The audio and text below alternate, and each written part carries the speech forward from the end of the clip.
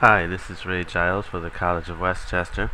We're going to explore Microsoft Excel 2010 and learn how to build a simple general journal. Now, this project, when we're done, we will have a general journal much like what you're seeing in your accounting workbook, WP page 203. The tools that we're going to need to build this spreadsheet are borders, possibly shading, and the fill series. So what are the steps involved in entering information on the general journal? Well, on the first page you see here the title. What we're going to do is go to cell A1 and type the title for our application.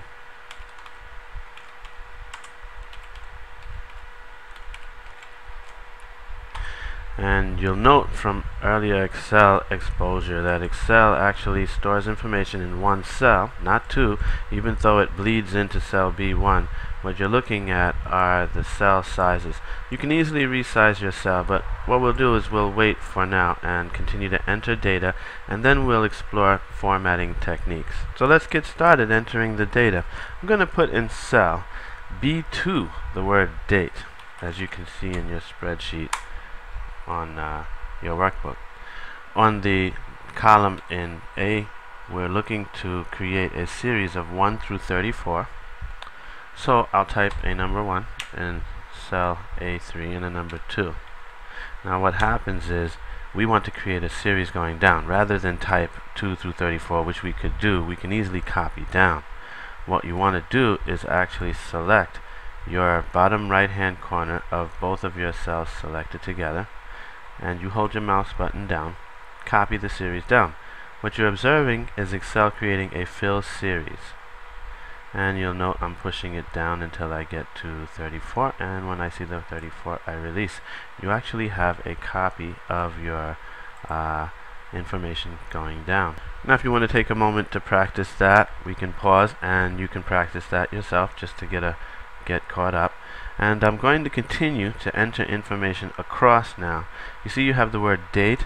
We're going to put description in our next column across, post ref in D2, debit and credit. So let's go ahead and do that.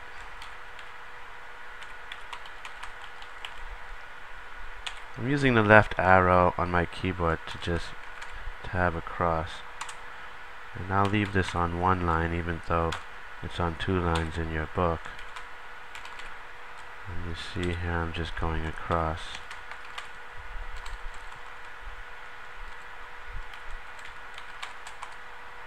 Okay. Now Excel has different ways to format cells. Formatting, as you can see here, a description is cut off. What I can do to format it, much like the book description, is to go between my columns. You'll notice my mouse in between the columns C and D. If I hold the mouse button down, you can also see the amount of width and pixels. 8.43 or 64 pixels going across. Easily you can scroll across. Now it's up to you to decide the length or the width that you choose. I don't exactly have exact measurements for the book since it's actually on a page, but what you can do is make a reference to maybe more or less the same size. I'm just going across to these columns, spreading them out to go to the edge of the sheet. Now, what we have here is a date, description, post, reference, debit, credit, title. Okay, and even though you cannot see the borders when you are printing, you have your cell divisions here. We want to create borders that would reflect what we have in the book. This requires what we call borders and shading. If I move my mouse over to the font group and you're looking over here, you're looking for more borders. Let's take a moment to explore the list as you click that. Notice you're clicking on the down arrow and not in the center. That will give you actually a command to issue to create a border, but if you're on the arrow, you're able to get a drop down list. Examine this list for a minute and notice you have different preset borders for your layout. Down here is where we're going to get really specific about the types of borders that we want. More specifically, how to actually draw lines and borders. So we're going to draw lines and borders, but before we do that, Let's choose a line style and possibly a line color. More importantly, the line style. If you notice below your general journal title, we have a double line. So let's go ahead and look at the double line selected here, and it actually is selected. With that double line, you'll notice you have a pencil. With this pencil, you're easily able to position your mouse. Now remember, it's very precise, so you want to be where you wish that border to go. And as you hold your mouse button down and drag, you'll notice that if I deviate and not let go of the mouse, I'm actually getting a box instead of a border. So I'm going to let go straight across, and a lot of this is just using the mouse correctly in driving. We'll talk about that in a couple of seconds. So why don't you go ahead and try and practice that. You can pause if you wish before we move to the next step. What we're going to do is continue to draw our double lines. Examine on page WP203. Actually, you'll see the border take shape there. I'm going to drag down and create a border from my number 1 to 34 all the way down. Now if you go too far, you might run into some problems, so you just want to scroll to the bottom of the screen and use the scroll wheel on your mouse to scroll up and down. That's what I'm doing here. And you'll see I'm going to put a double line between post ref, debit, and credit. So we'll go really slow here. Drag down. Go back to the top. Again, drag down. And back to the top. Again, drag down.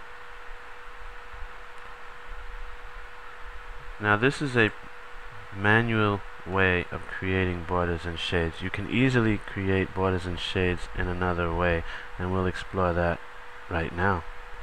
Suppose I wanted to create a single line, but I wanted to create that line by dragging. Well, what I want to look at is the kind of lines I can create. You see this right border? When I make a selection of cells, I can click this right border and it will appear. So let's click that right border. Now actually, you know what happened? I created that right border, and you see that appearing on the right hand side. Wherever your selection is at the moment is where that will go. Let me undo that selection up here. I'll make my selection now to cell B, column B. I'm going to go down between column B to my 34. Actually, it's row 36, and I'll create my right border by making a click, since that was preset by dropping down this menu and clicking right border. Do it again, and it actually creates the right border. Notice the right border is a double line. If I want that to change to a single line, I'll have to override that, and let's see if I can get that to actually click and create that single line. No, it doesn't. So you know what we can do is we can go back to our line style, change the line style to a single line, and draw that single line like so. So there's many ways for us to work with borders and shades. As you can see, I'm trying to just emulate what we have here in your textbook. Again, one more single line going down. And there we have a reasonable facsimile of what we have for the comprehensive problem in WP 2003. There are other techniques for shaping your document. For instance, the general journal is centered, merged and centered, so to speak. Let me connect to the merge and center.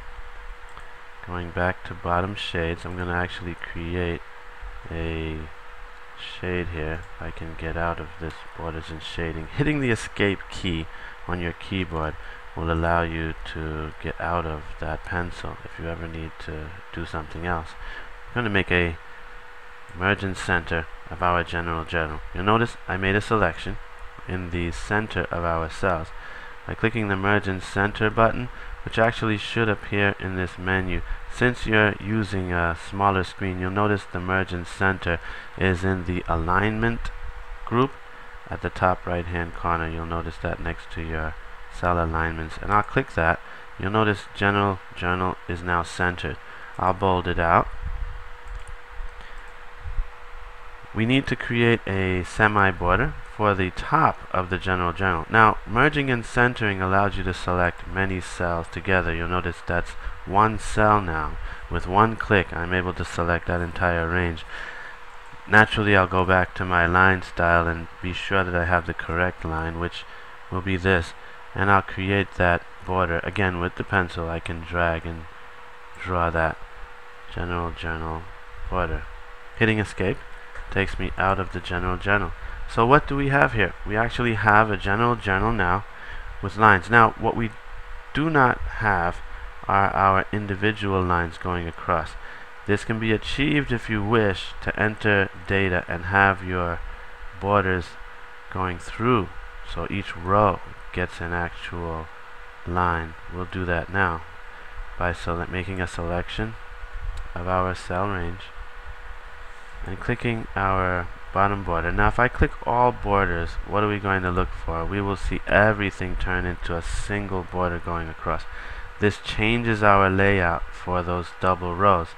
I'm going to undo that and see if I can give it a bottom border for our cells.